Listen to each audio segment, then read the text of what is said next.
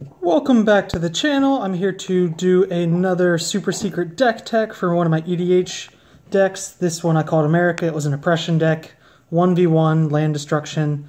I'll try to keep this under 10 minutes. It actually runs Numot the Devastator, a 6-mana 6/6 flying dragon, and when he deals damage to a player, I can pay 3 and I can destroy 2 lands.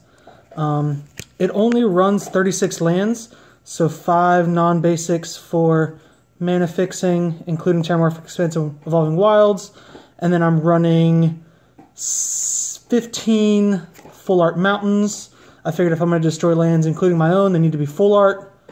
Then I run 8 plains and 8 full art islands, and that is the land base for the deck.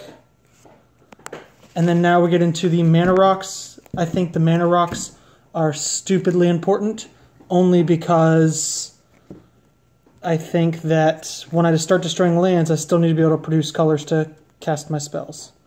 So I still need to have colors available to me. And I can't get this to stand up, but we run Manolith as one of my 16 artifacts in the deck.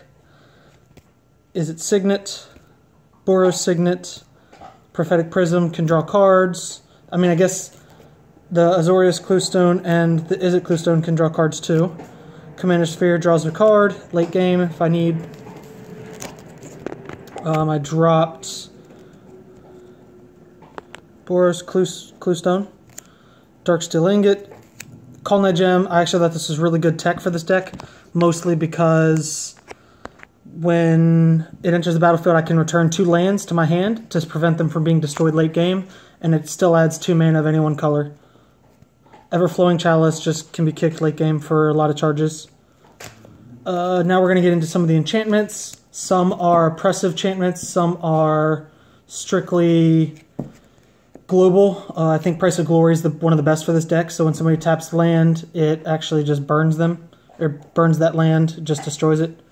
Parallel Thoughts allows me to search 2 for 7 cards I want. It's just interesting. I like it. I think it's fun. Monastery Siege either, prevents people from targeting me through attacks or just allows to draw additional cards. I usually just choose additional cards since I don't have a lot of card draw. Blind Obedience just prevents quick attacks with tokens.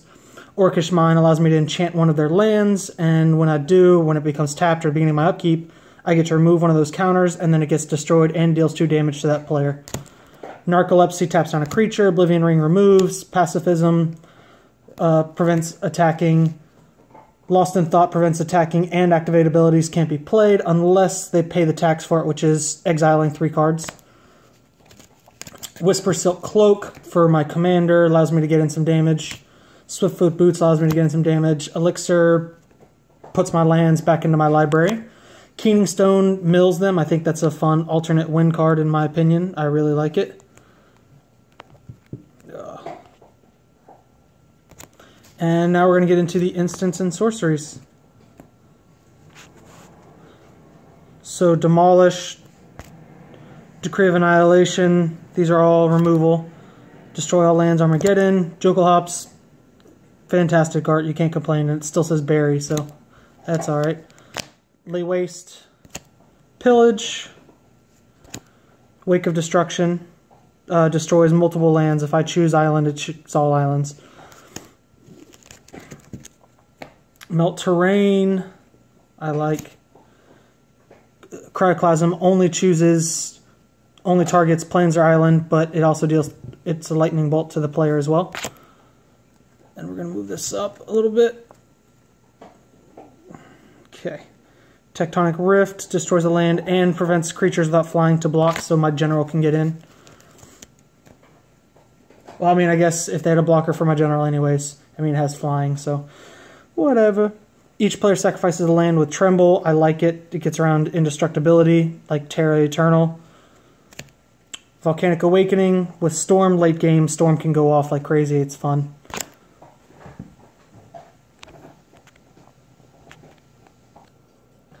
Volcanic Upheaval allows me to just destroy lands. Dwarven Landslide.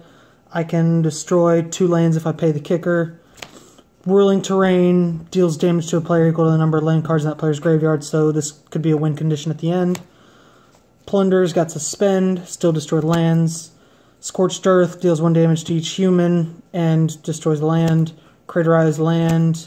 Lava Ball Trap, if somebody's ramping, I can get them, destroy 2 of their lands and deals 4 to each creature, possible board wipe. Stone Rain, like the Kamigawa symbol. Into the Maw of Hell is creature removal and land destruction in 1.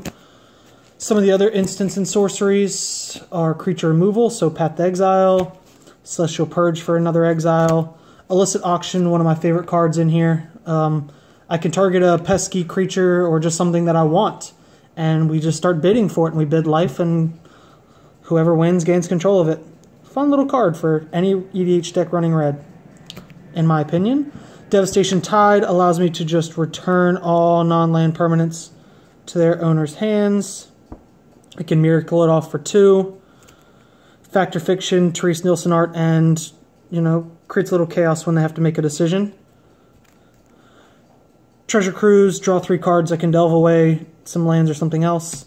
And now we're starting to get into the creatures. Hellkite Tyrant is actually one of my latest additions. He is an alternate win for the deck, since I already have 16 artifacts total in the deck. He's an alternate win, so that way when he deals combat damage to a player, I can gain control of all artifacts that player controls. I can do this multiple times to multiple players, and I can win the game if I have 20 more artifacts. So, fun win. Ruhan the Fomori is a 4-mana 7/7 that in one-on-one always attacks that opponent. And if somebody starts seeing Numot the Devastator and they freak out a little bit and they don't want to play, I just toss Ruhan the Fomori up and they don't really know that it is still a land destruction deck. But he can get in, you know, 3 swings later, it's commander damage win. So, not bad in my opinion. Lightning Angel. When I started choosing some of these creatures, I started choosing Jeskai colors. I wanted red, white, and blue, all 3, and the best creatures with those.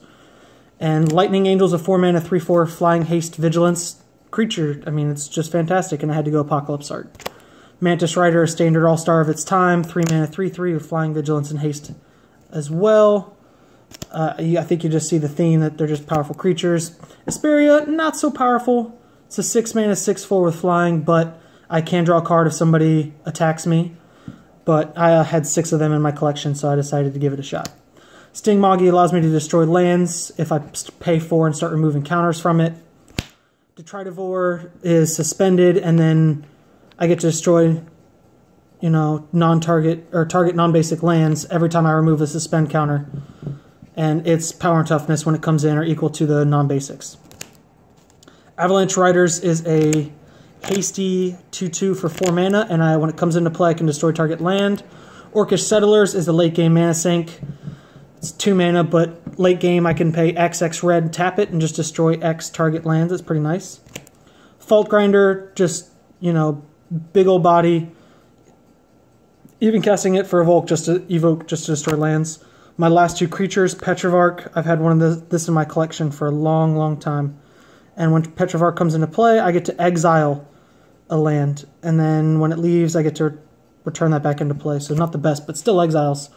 And Shivan Wumpus, I think just the frame and the art from the Planar Chaos is just incredible. And it's a, you know, 6/6 trampler for 4 mana, and when it comes into play, any player may sacrifice a land. If they do, it goes back on the top of its library. But, you know, they have to sacrifice a land, and it's a 6/6 trampler, so not bad. But that is my land destruction deck featuring Numot the Devastator. If you have any questions or suggestions, I think one of the cards I was looking, I mean, this is a budget. I spent only $40 on cards and $10 on the sleeves, the Dragonshield sleeves. Dragonshield, huh. But I had all the full art lands, so I didn't spend money in that. But Keldon Firebombers was one card that I was looking at on a budget. It's still only like $1.50, but it's really, really powerful. But other than that, that is the deck. Feel free to, you know, leave comments, suggestions, like and subscribe. Tell your friends. I'm constantly building new decks on Tapped Out, and I love deck building. So thank you. Have a nice day.